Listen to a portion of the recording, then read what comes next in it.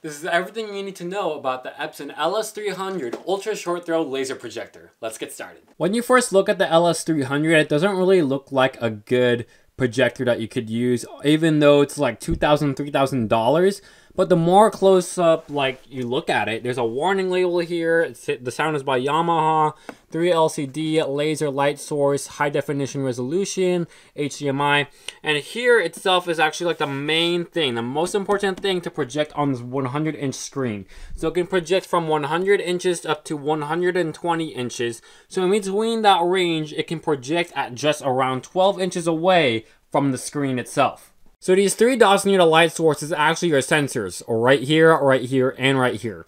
This is to like let you know and block the laser as soon as possible from getting into your child's eye, your own eye, or even if you forget like whoever's eye it might be, because again, this is a laser light source and it can damage your eyes.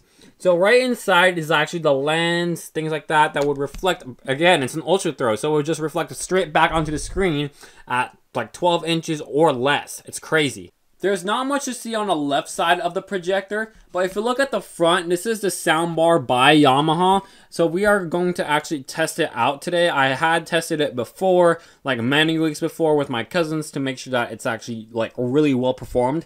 And it performs so well. So I can't wait for you to hear how it sounds. I know it's going to go through this other microphone, so it might sound good on your end, but the only best way to figure out how it actually sounds like is to go to your local Best Buy. Not to mention, there's also a little sensory light right here, so when it is turned on, it will let you know with this light.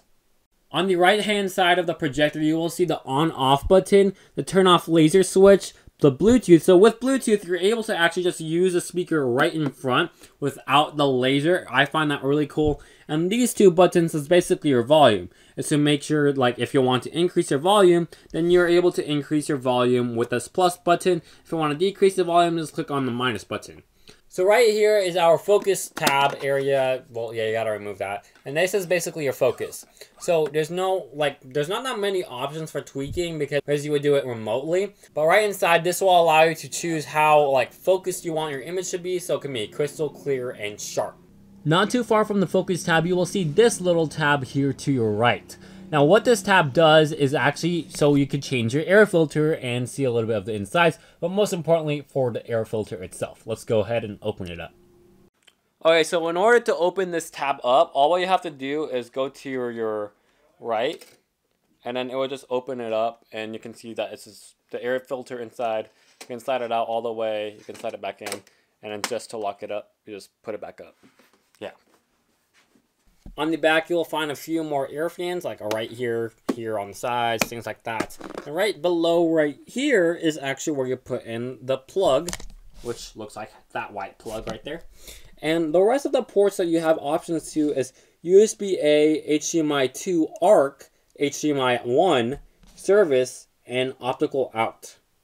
And there's also a little sticker that will say what model you have, just in case you forget in the future. This projector does come with a remote, Android TV, a Google Assistant, and a whole bunch of these papers. Not this USB though, that's my test USB. And basically with these papers, it's like register now, this is how you do it, this things like that, but you got me, so let's go do it. Here's a little up close of what the remote looks like. Basically the power button, YouTube apps, Bluetooth, this source button, up, down, whatever that is, enter, back, all that stuff that you usually have. And the batteries that it usually takes is, well, it's AAA. So they do give you batteries for the AAA, but you do need to change it out once in a while. I mean, it's still new when I got it, so I don't know how long it will be, but I'm thinking about 1 to 3 years because it is a remote. Okay, so let's go ahead and set it up right here. So first, I need to put this about like, well, what you want to start with first is have it very up close to your screen. And let's go ahead and plug it in. Let's go ahead and plug it in.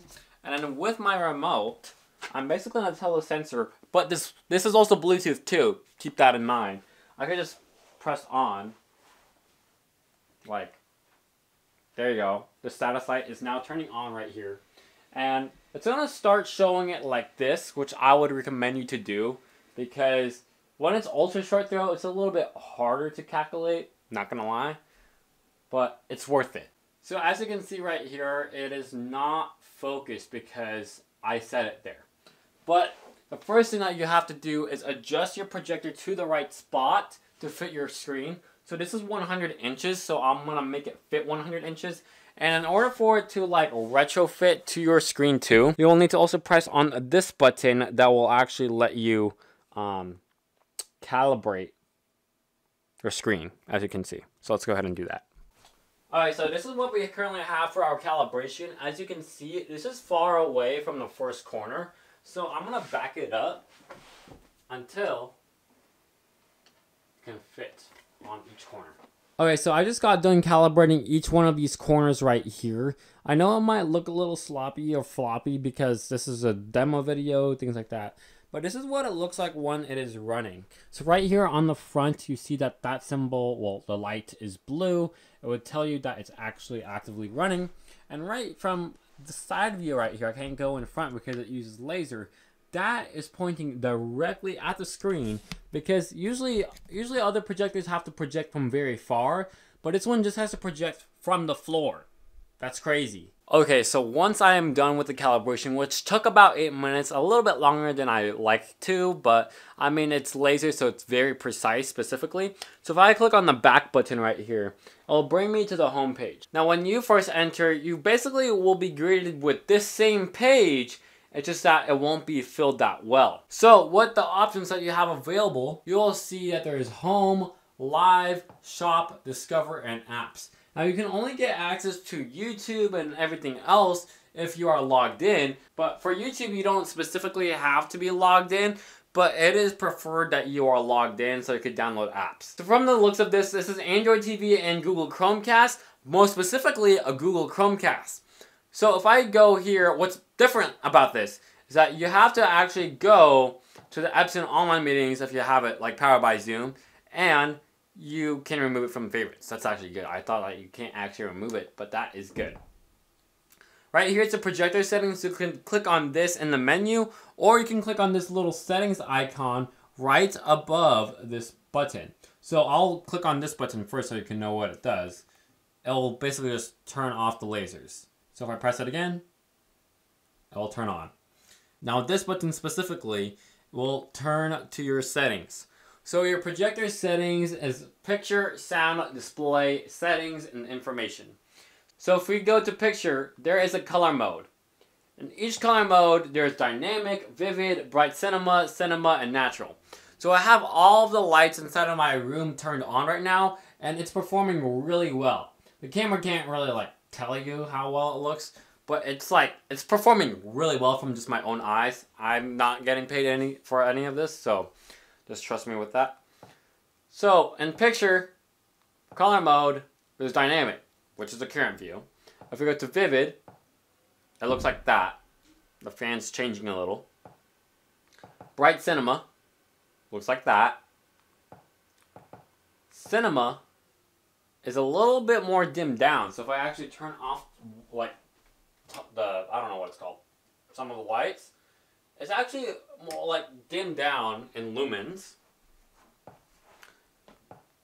Or natural, which I don't really like the look, so I will actually just go for a dynamic.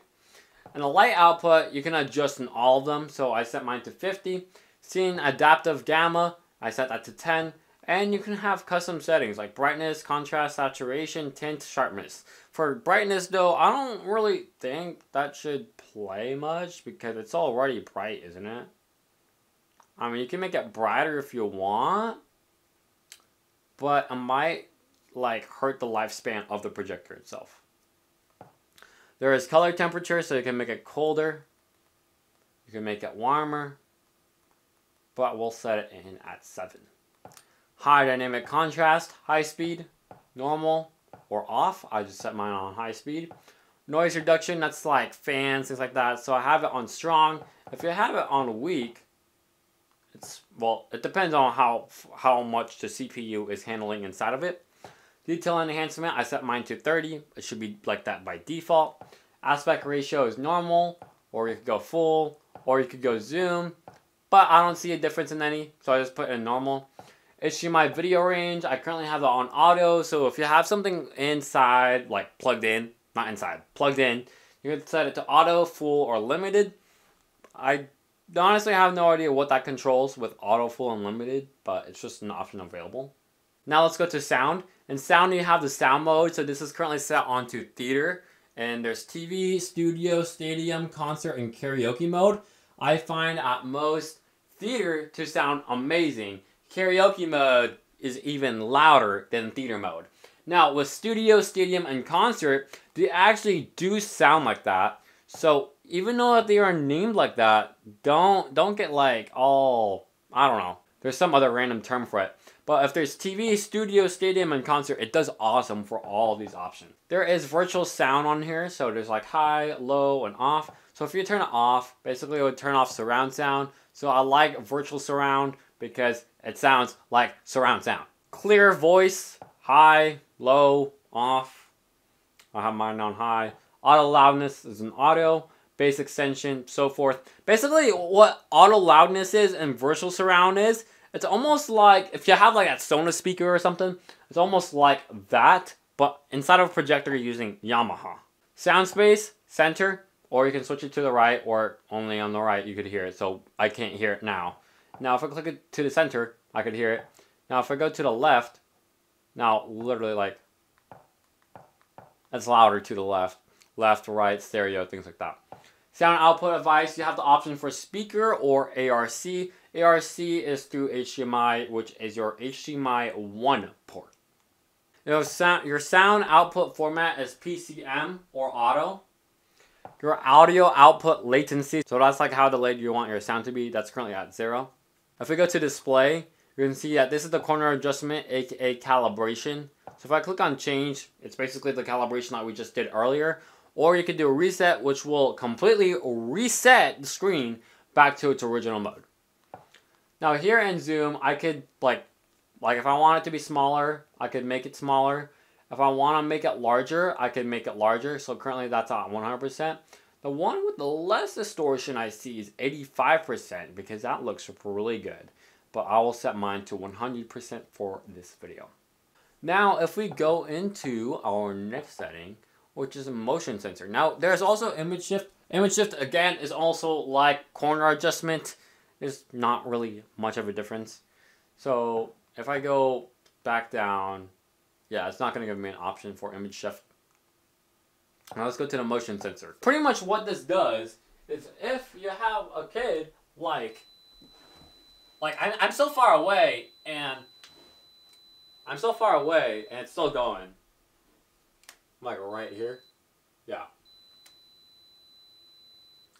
Now if I go into the settings and I go to display again and I disable motion sensor, well you gotta be careful because no matter how close I am, like my hand is literally right in front of it, you could get blinded in a second. Settings, you got the sleep timer. So like how much do you want it to like sleep? I have mine on off, but it goes up to 2 hours, 120 minutes, or 1 hour, 30 minutes, and so forth. So basically 15, 30, 45, 60, 90, 120. Your menu timer goes for like 15 seconds. So basically this would go away in 15 seconds right now, or 240 seconds, however long that is.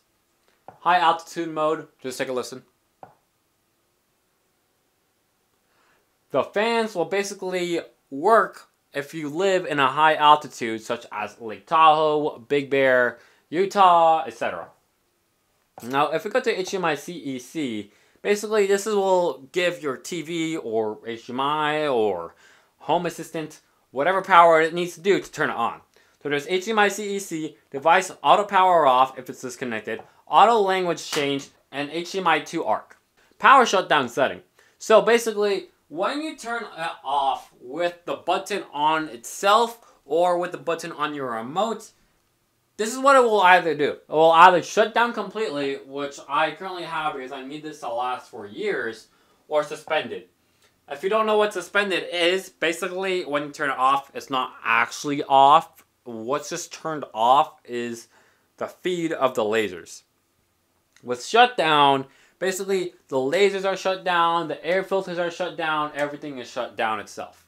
Information is basically your license agreement, privacy statement, projection operation log information if anything goes wrong. I'm going to ask with this button right here, what's the weather today? What is the weather? Right now in Corona, it's 57 degrees and sunny. Today, it'll be sunny, with a forecasted high of 60 and a low of 34. So this is on theater mode, so it would obviously sound like that. And basically, it would just show up like that in a different format than the actual Google TV. What about tomorrow? Tomorrow in Corona, it'll be mostly sunny, with a high of 64 and a low of 36. So the volume tab will basically look like that at the bottom of your screen. If I go up, I'll go up, down. Now if you click on the Bluetooth tab, it will say Bluetooth speaker mode on or Bluetooth speaker mode off. And what this does, which means that you have to pair your remote, no, not your remote, your phone or whatever device you want to put on that speaker in order to actually use it. Other options that you are able to do, you gotta see YouTube recommended, blah blah blah, this, da da da. This is the exact same thing that you see on Google Chromecast, Roku, etc. Now, if we go to the right, it will say live. So this is basically just free live TV. You can see that there's like NBC News, CNN, CBS News, New York, all of those random stuff that you see that you don't have to get an antenna for, except you just have to pay for Wi-Fi. Yeah. Even though a 10 is a little bit better, especially learning the history of analog TV, I could see. Yeah. In shop, well, you could buy or rent movies like Oppenheimer, which is a Golden Globe winner, Die Hard, Trolls, The Hunger Games, The Holiday, blah, blah, blah, blah, blah, blah, blah. Yeah. Okay, let's go to Discover. And the Discover tab is basically things like Sound of Freedom, Percy Jackson, awesome. The Illusionist, The Cracker, all of these random other top picks that they have available for you. Your watch list if you are logged in, documentaries. Basically, if you are bored, just go to the Discover tab and you will discover things that you should actually watch. Apps. You have to be logged in into your Google account in order to get apps. So basically, it's projector settings, Epson online meetings, project firmware updates, YouTube, Netflix, all those streaming services are on there. Now, there is a few that I did download, such as a VLC File Manager Plus, and these other ones are just on here because they are. So if I go to VLC, okay, so basically I had a client, and the goal with their video was basically drone footage of the area. I am FAA Part 107 licensed, so don't go coming looking for me, things like that. So if you have a USB and you're trying to play on this projector specifically, it will not let you with this because it will not identify it as a VLC video player or photo player or whatever the name is. So you have to download a VLC File Manager Plus, and you have to log in with your Google account in order to get it. Now, I am gonna mute the laser. I'm gonna mute the laser, and I'm gonna plug in my USB, and we will also take a listen at the sound. And keep in mind, this is with all my lights in my room turned on. I did try this out in pure daylight. This thing works perfectly. Again, it's probably because it's laser and not a lamp bulb. And if you're wondering or like asking me, should I get a laser, a lamp bulb, or LED? Honestly, I had to call like 5-10 people to tell me which one to get. It's laser. Because laser will last for years to come, about a decade long. Meanwhile, for a lamp, you have to keep on buying a new lamp, which costs usually around $100 to $150, and it burns out faster because it's generating more heat. Laser doesn't really generate that much heat. As you can hear at the fan is low. Now, if you have LED, yeah, it's better, but it's still using something to project it far away. To simplify it, it's basically LED is generating the same heat as lamp almost, but you still have to change it out. Now for laser, you can't change it out because you have to discard this whole projector, unfortunately, but this is a piece of history. You would have to discard the whole piece of projector after 10, 12 years after its like lifespan, and yeah, that's a disadvantage with this. But it doesn't generate that much heat, therefore it lasts for a lot more, like, longer years, instead of having to buy a bulb every few months and then. Okay, so we have the lasers turned on now. And now it says File Manager Plus. Open File Manager Plus to open USB, blah, blah, blah. I'll click on cancel. Now we are here in VLC, and it will basically detect video, audio, playlist, history, browsing, other. So if you have like soundtracks, artists, albums, genres, tracks, history, or even a video, well, it will work.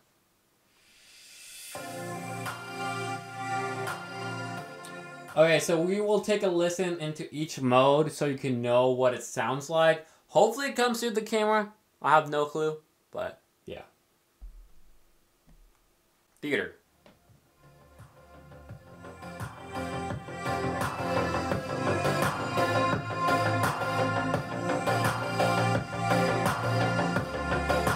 And this is what it looks like when I turn off the light.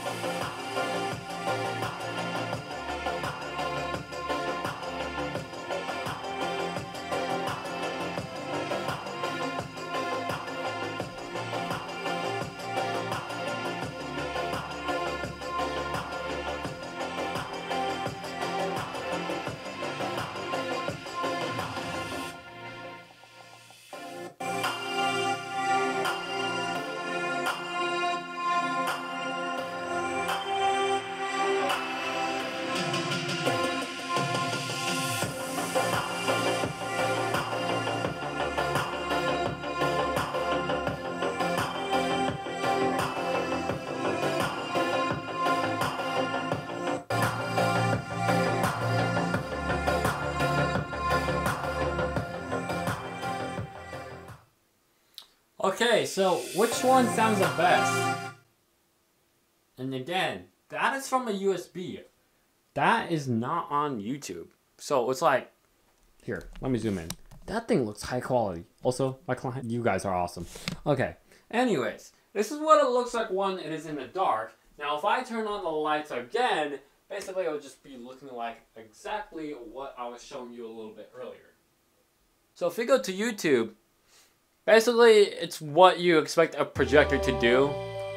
Play videos, listen to whatever you want, movies, TV shows, whatever it is. The best part though, this thing actually has a speaker inside of it.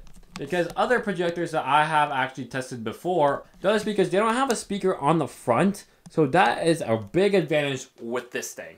Alright, there's also CES right now. It's like January 8th that I'm filming this, and they have CES going on. Apparently I'm not old enough. Hopefully when I'm 18 I can go there. And basically we're already building a community too, so you guys are awesome too that's watching this. Yeah, basically this is what it looks like. So if we look at this right here specifically, at just the videos, YouTube, basically it's, again, what you find on a Google TV or Roku, and you're playing it on there. Now, again, there's HDMI 1, HDMI 2, ARC, whatever it is, HDMI CEC. So I will just do like a couple screen tests because this is pretty much what the projector does, and I just want you to know, like I'm gonna let you know, this projector is awesome. I wasn't paid for this. I wasn't, whatever it is. This projector is awesome because I've tried other projectors before this. They either, one, sucked, two, there's no speakers, so I have to buy another speaker, things like that. Now there is an audio out. There's an audio out on this thing, but you need to use the audio out cable and all this other stuff in order to actually have from the audio out fiberglass cable to your DJ if you have a wedding, or listen to this. Or if you have a Bluetooth device and it's in the 21st century, buy a Bluetooth adapter, connect it through HDMI, and you'll still have audio. Trust me, it's a lot more money saving than using audio out, unless you have an audio out device that you could plug it into or whatsoever it might be.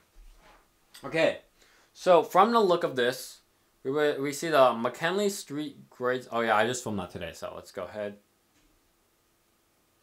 The City of Corona invested in the McKinley Street Grade Separation Project through funding from the State of California and other grants. Construction started March 14, 2022, and it is expected to be completed by the middle of this year. While residents experience heavy traffic congestion daily, the city says this should relieve that very issue in mobility for both motorists and pedestrians, as well as improve emergency response times, air quality, and noise. For more information about this project, go to McKinleyUpdates.com. I'm ReaganVFilms with ReaganVFilms Media. Back to you.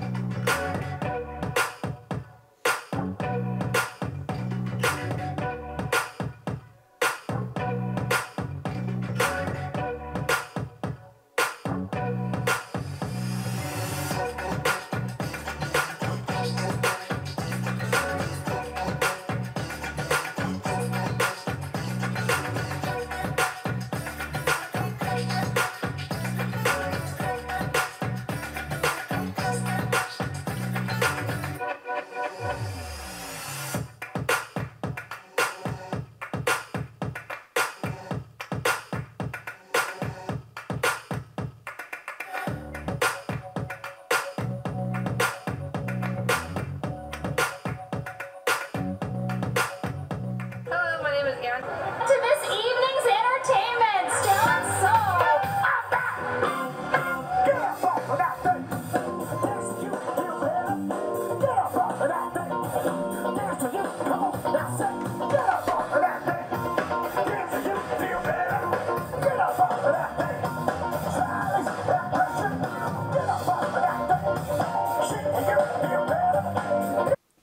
If this Epson LS300 is great for you, let me know in the comments down below, and let me know all the questions that you have, because I want to answer your questions.